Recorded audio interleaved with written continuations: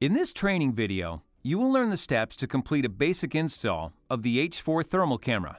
After completing this training, you'll be able to identify the steps to install the camera to a surface, connect the cables, and aim the camera. Before we get started, let's review a few general guidelines to follow when mounting and aiming an Avigilon video analytics camera. Follow these recommendations to maximize the camera's analytics capabilities. Install the camera above 174 centimeters. Tilt the camera downwards no more than 45 degrees. Align the camera image with the horizon line and install the camera to a stable surface to minimize vibration and movement. For further details, see the guide available in the eDocs app and on the Avigilon website. Also available is our in-depth ACC video analytics course.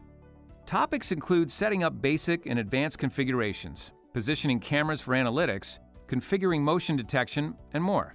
You can register for this course in the Avigilon Training Center. We will now return to the installation.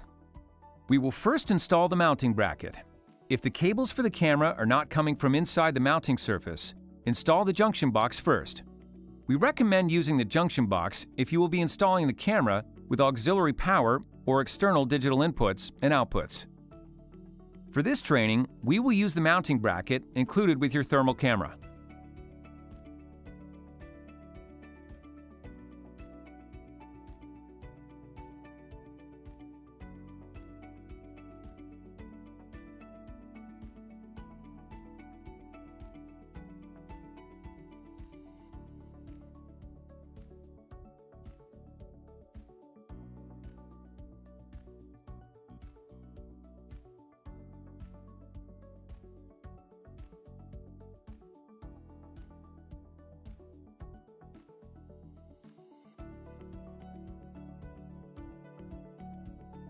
Use the mounting template to drill 4 mounting holes into the mounting surface.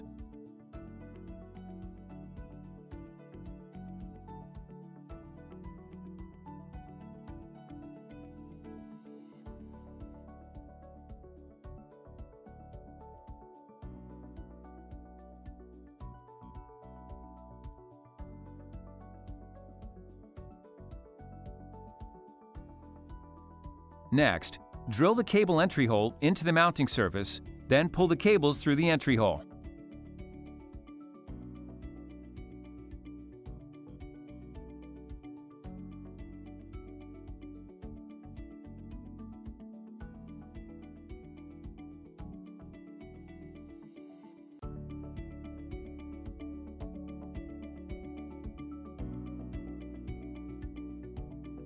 Fasten the mounting bracket to the mounting surface.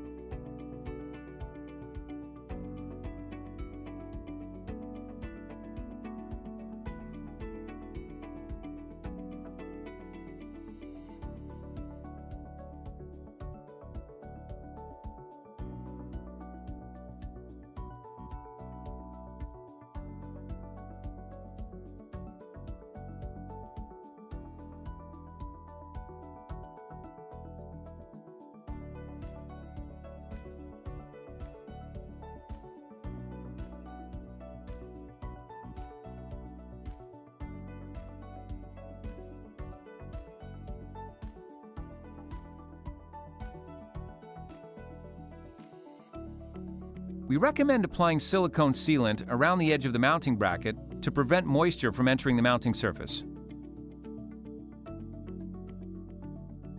As an option, you can remove the sun shroud if you intend to install the camera indoors and space is limited. For ease of installation, we recommend removing the sun shroud before installing the camera. To remove the sun shroud, press down on the center, then pull up the corners of the shroud from one side of the camera. Next, use a T20 pin-in Torx driver to unscrew and remove the sun shroud mount from the camera.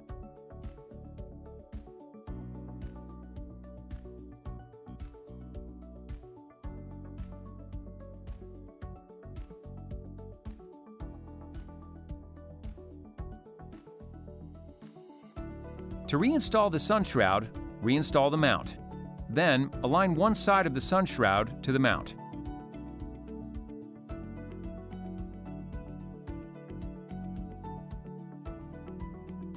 Press down on the center of the sun shroud and flex the edges up. Then, lower it into place. For this training, we will leave the sun shroud installed.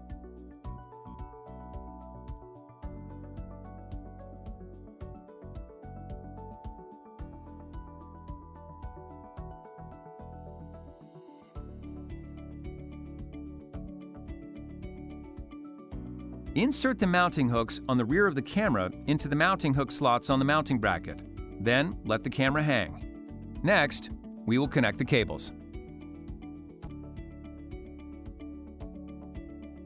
Before connecting any cables, protect the cable connections from moisture and corrosion. The optional junction box provides a watertight seal that helps prevent moisture from corroding the cable connections. If you are not using the optional junction box, make sure the protective cable boot is installed over the Ethernet port to protect the connection from dust and moisture. If you plan to connect any external input or output devices, for example, door contacts or relays, connect the devices to the camera's digital I/O connector cables. If you plan to connect an external microphone and speakers to the camera, connect the devices to the camera's audio I/O cables. Be careful not to connect power to the audio input cable. Doing so will permanently damage the camera. Both the audio input cable and auxiliary power cable are brown. The auxiliary power cable is labeled AUX PWR and has a thicker gauge. For this training, we will use Power over Ethernet. For more information, see the installation guide. Since we are not using the junction box, we will install the protective cable boot. Remove the pre-installed protective cable boot from the Ethernet port. Then thread one end of the Ethernet cable through it.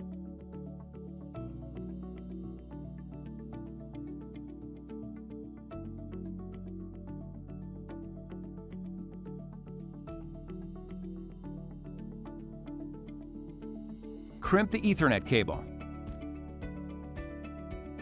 After you connect the cable to the camera, slide the boot over the Ethernet port. Connect a network cable to the Ethernet port. The link LED indicator will turn on when the network establishes a connection.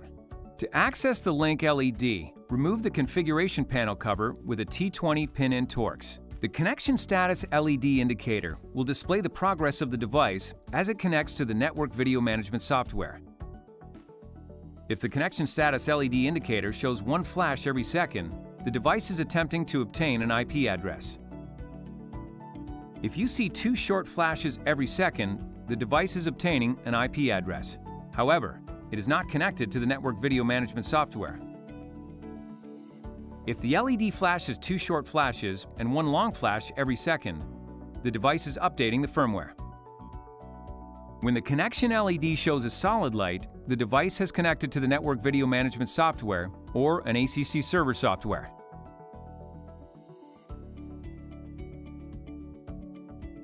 Once all the cable connections have been made, the next step is to secure the camera to the mounting bracket. Tuck the extra lengths of cables into the cable entry hole. Raise the camera until it covers the mounting bracket. Use the camera mounting screws to fasten the camera to the bracket.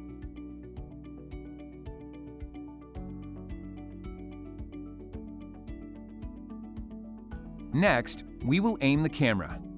Reference the camera's live stream as you make the necessary adjustments. To aim the camera, loosen the adjustment screws on the camera mount arm.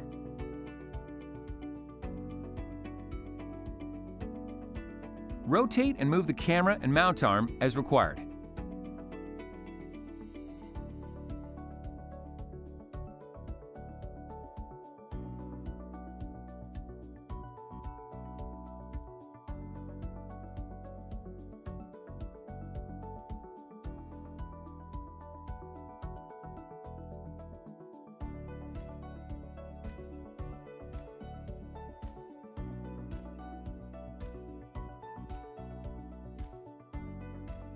In outdoor installations, the sun shroud should be set as far forward as possible without intruding on the video image.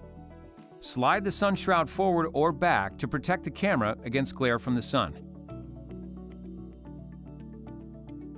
tighten the adjustment screws on the mount arm to secure the camera's position. In the camera's web browser interface or the Avigilon Control Center software, adjust the camera's image and display settings or image rotation to suit your needs. With the camera now installed, use one of the following methods to configure the camera further. Use the USB Wi-Fi adapter to access the mobile web interface. If you've installed multiple cameras, you can use the Avigilon Camera Configuration tool to configure common settings. Alternatively, you can connect the camera to the Avigilon Control Center system to configure the camera. Lastly, if the camera is connected to a third-party network management system, you can configure the camera features in the camera's web browser interface. For more information on any of these topics, please see the Avigilon website, the eDocs app, or the Avigilon Training Center. To sum up, ensure you review the installation guide for important safety information before installation. Familiarize yourself with the various components included in the camera package.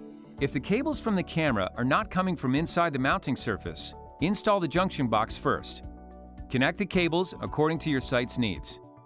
Reference the live stream to aim the camera and use the methods mentioned previously in this lesson to configure the camera.